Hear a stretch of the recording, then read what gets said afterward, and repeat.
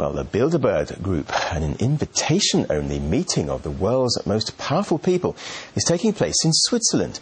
But just what the political insiders, media moguls and industry magnates will actually discuss remains top secret.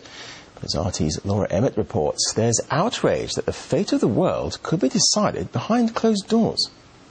This great big hotel that you can see on the hill behind me is the Hotel Souvretta in St-Moritz in Switzerland, and it's there that for the next couple of days around about 150 of the world's most powerful people will be meeting behind closed doors to discuss whatever they like. It's the Bilderberg Group again, of course. It's the invitation-only gathering of the world's most influential people. Attendees in the past have included kings and presidents, captains of industry and heads of the world's most powerful corporations. There's no media coverage of the Bilderberg Group at all. Nothing. Not even a list of people who will be in attendance. There's no publicised agenda. No press releases are released either during the course of the event or at the end, despite some fairly high-level media moguls going to Bilderberg every single year. But there are dedicated Bilderberg watchers, and one of them is a man called Jim Tucker.